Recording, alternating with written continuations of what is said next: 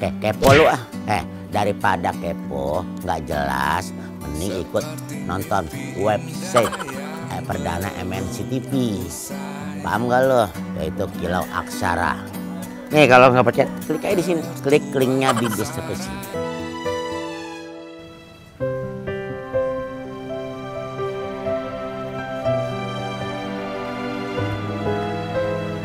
Assalamualaikum.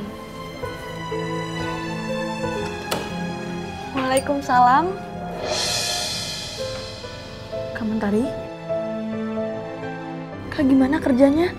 Keterima? Kenapa Kak? Gagal lagi ya?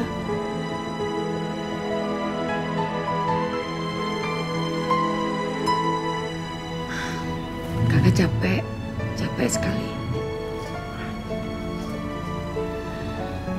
Kita masuk ke dalam yuk, ntar kakak cerita. Ayo Kak. Kakak belum makan ya dari pagi? Kakak belum sempat makan. Yaudah, kalau gitu sekarang kakak bersih-bersih, kakak istirahat biar aku masakin mie instan ya. Iya sayang. Yuk Kak.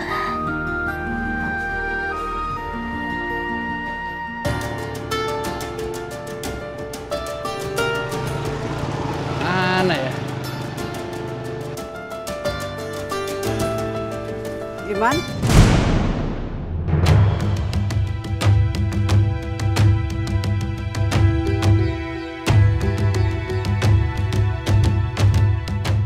Astagfirullahaladzim. Saya sampai lupa. Bu, kenapa bisa jadi begini? Memang ada yang aneh. Ibu pakai pakaian seperti ini. Alhamdulillah. Duit sekarang sudah bisa tersenyum. Ya Allah Kak. Untung kakak tuh gak kenapa-napa. Coba kalau aku ada di sana, pasti udah wajar tuh laki-laki dumblangnya. Bisa-bisanya sih dia manfaatin keadaan. Udah sayang, nggak apa-apa. Nggak usah dibesar-besarkan.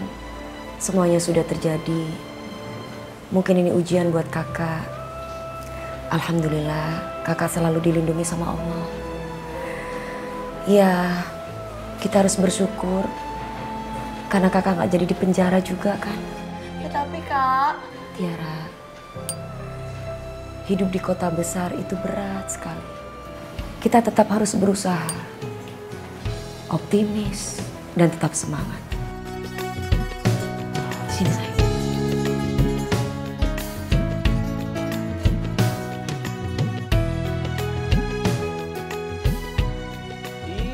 Kamu teh gimana? Biar bibir lo Kak, itu suara Kak Bima kan?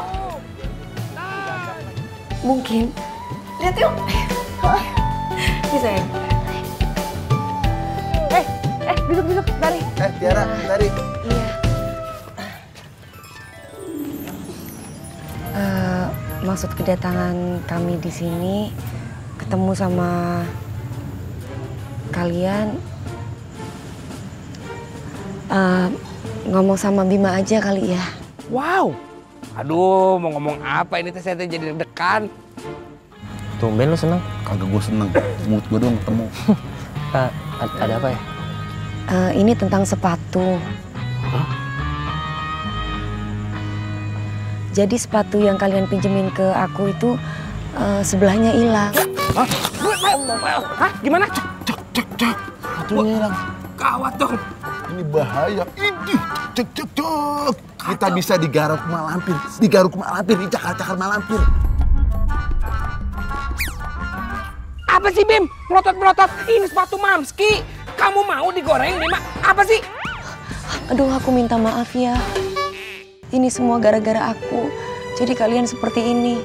Tapi insya Allah aku janji aku akan membayar itu semuanya. Tapi mungkin aku harus dapat kerjaan dulu baru aku bisa membayar itu. Untuk mengganti sepatu yang hilang.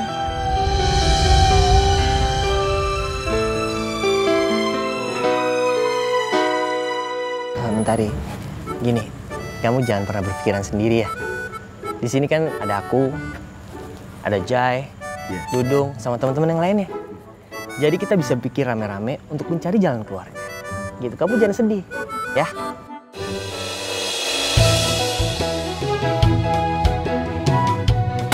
Tiara sayang, Tiara sayang, Tiara sayang. Ada hati. Senyum mana? Nah, gitu dong. Baru enak. Musik.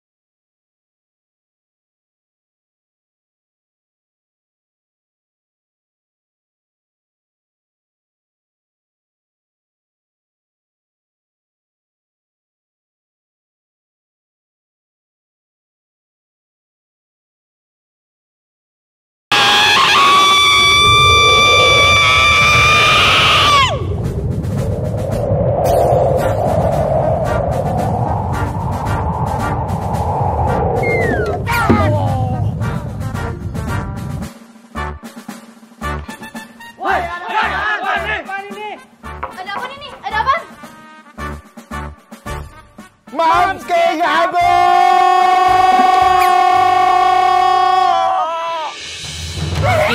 Sabar, Mamski, sabar. Mungkin keselip, Mamski. Gak mungkin, Mamski. Gak mungkin keselip.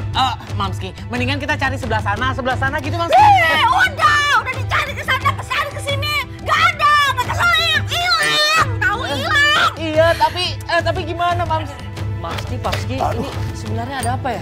Iya, Mamski, ini ada apa sampai ribut-ribut berisik? Iya. Sepatu saya dicuri. Gini, Mamski, sebenarnya... Diam. Masih.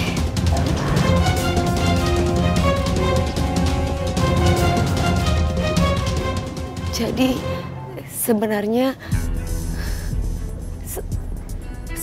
sepatu Mamski saya yang pakai. Juga minta maaf, sepatu sebelahnya hilang. Apa? Berani-beraninya ya kamu pakai sepatu saya? Pakai hilang sebelah lagi. Emang kamu Cinderella? Hah? Sabar, Mamski, sabar. Kamu tahu nggak? Saking mahal itu sepatu, kalau dipakai bunyi, tahu nggak? Mahal, mahal, mahal, mahal, mahal, mahal, mahal. Gitu. Maaf, Mamski. Mamski jangan salahin Mentari karena nggak semuanya salah Mentari ya. Iya. Gimana kalau gini aja, Mamski? Nanti setelah saya gajian, sepatu Mamski saya gantiin yang baru deh. Mau nunggu berapa tahun nih saya nungguin gajian kamu? Bisa lunasin sepatu saya? Mamski, nanti saya ikut udunan, ikut patungan buat nambahin gajinya Bima beli sepatu. Iya, saya juga mau nambahin 2.000. Mamski, sabar. Nih permen aja harganya 5.000, tau nggak? Mamski, maaf. Ini semua salah saya. Saya akan bertanggung jawab atas kesalahan saya. Mereka nggak salah apa-apa. Iya, saya memang nggak punya uang. Saya mungkin memang tidak akan pernah bisa membayar sepatu itu. Tapi mungkin saya bisa membayar dengan jasa saya. Misalkan saya cuci baju Mamski sama Pamski selama 1 bulan. Atau mungkin saya bisa kerja bersih-bersih kebun. Saya mohon Mamski bisa maafkan saya. Mamski, udah terima aja tuh. Kan lumayan. Pakaian dicuciin sama Mentari, terus rumah dibersihin, ya kan? Yiking. Oke.